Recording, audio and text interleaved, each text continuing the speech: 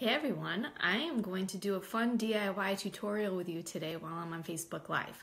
I know in the past I've done some money saving tips or talking about coupons or talking about, things like shopping using the Walmart pickup service or things like that, but I want to just start showing maybe some more DIY tutorials on my Facebook Live pages because I love doing them. I post about them all the time.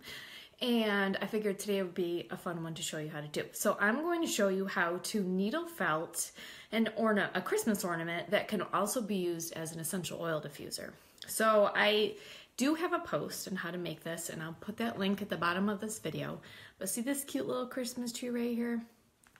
And it's got little beads on it, a little star, and you can just hang this on your tree. And if you have a bottle of like pine or spruce or fir or Christmas blend or some sort of essential oil that you want that smells like Christmas time, you can just put a drop or two on your ornaments. And you probably need to do this once, twice a day when you want the fresh scent in your room, or whatever room your Christmas tree is in.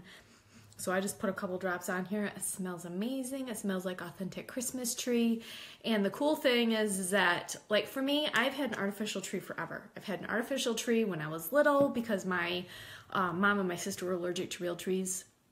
And now I'm so used to having an artificial tree that I just want an artificial tree and I want to put it up the day before Thanksgiving, the day after Thanksgiving, somewhere early, and keep it up. So I like this because with the essential oils, I can sprinkle this kind of on 3 or 4 ornaments around my tree. And then when you walk in the room, it's like, wait, that's an artificial tree, but it smells real. And it smells so good. So making these little ornaments is like super easy, like way easier than I ever thought. I remember the first time I heard the word needle felting, I'm like, needle felting, what is that? That sounds like complicated and hard and I don't know. And then once I learned what it was, I was like, that's all you do? That's it? Like, that's super easy and super fun. So what you need to do is that the easiest way to do this is to get a set of cookie cutters. Now on my post of how to do the needle felted ornament, I do have a set that I purchased from Amazon that is Christmas themed. You don't have to get Christmas themes, but it comes with a star or a snowflake. There's a heart, so you could make some of these even for Valentine's Day. There's an angel. We got a stocking here and a bell. And the one I'm going to use today is the Christmas tree. And then once you get your cookie cutter, then you need a needle felting kit, which you technically probably don't even need like a full kit. You really just need a long needle. That's the most important part. But I did order a needle felting kit, and it comes with this styrofoam board, which is what you're going to use to work on while you're needle felting. And then you need like a color of wool that you want to work with.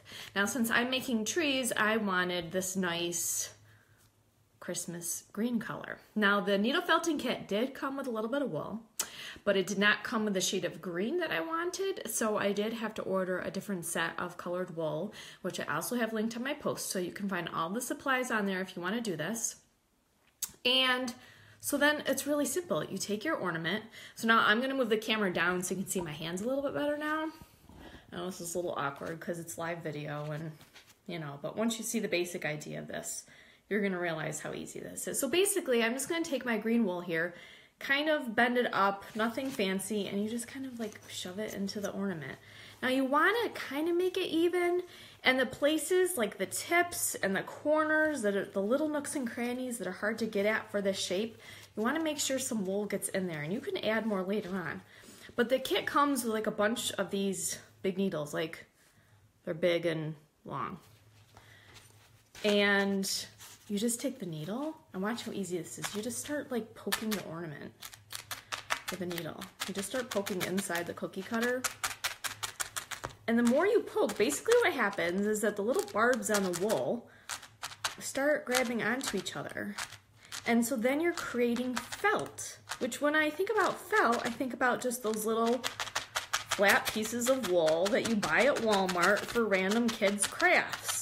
I'm like, oh, that's why they're called felt, because you're taking wool and you're making like a more solid material out of the fiber. And so you see how once you just keep poking it and find the places that are sticking up, and you can see how that the wool just keeps getting a little bit flatter and flatter, and you want to get into the corners And this didn't take me that long to do. Now, the part of this that gets a little bit tricky is knowing, well, when do I stop and when is my ornament done and how long do I have to needle felt for? And this is kind of a variable guessing game. But once you get like one side of it kind of flat like that, then you're going to want to turn it over. And the other side's going to be pretty fuzzy, and see how when you pull it off, it gets pretty fuzzy. And you want to get all that flattened out again. So then you're going to do the same thing on the other side. And basically, you just go back and forth and just kind of, you just poke it with a needle. And you do this until it's flat and all the fibers are tucked in and you feel like that it's solid enough and thick enough, and even the places like in the corners or around the base are stable enough and together enough that you have your ornament. Now, I would probably go back and do this like, I'd probably flip it over like 3 or 4 more times and make sure it was nice and solid. And I do have one that I already finished before, and so this is the one I figured, okay, it's done, it's full, it's pretty good. My ugly band-aid, sorry, I got a cut on my finger. But so here's the tree when it's done, and now you can just get some beads. I've got like a full bag of these little colored seed beads and some star beads, and then you can just take a needle and thread and just thread them on in whatever pattern you want to, and then you put the oil right on the felt part and hang it on your tree. And you can make these, like, kids, my daughter, my 8-year-old, I don't think I let my 4-year-old do this because my 4-year-old and this needle probably would not get along. My 8-year-old, though, would be very careful, and she would do, and she has done a good job with this. She made her own little angel, but you could make numerous shapes. I made this little snowflake one and decorated it with some white clear beads and some silver string. Or I've got this bell here that I haven't decorated yet, but I probably should and get this up on my tree too.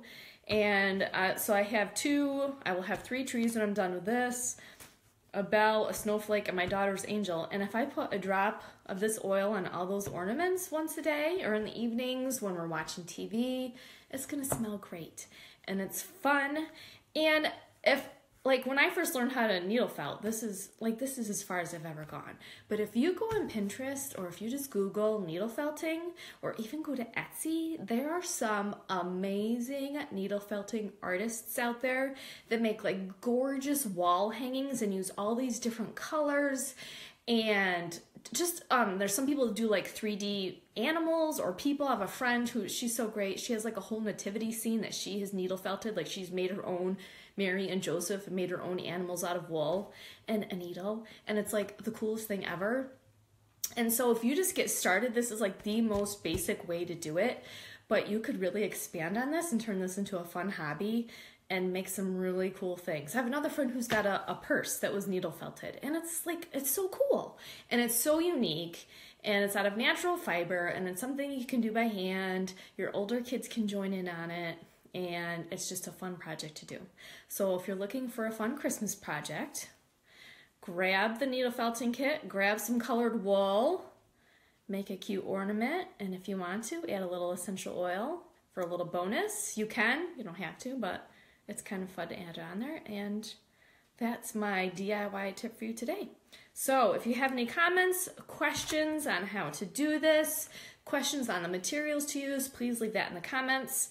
If you have ideas of other DIYs you want me to show on Facebook Lives, please let me know, or even on past posts that you've looked at and you're like, oh, I wish you would just make a video of this, it would be so much easier. Let me know. I'm up for it.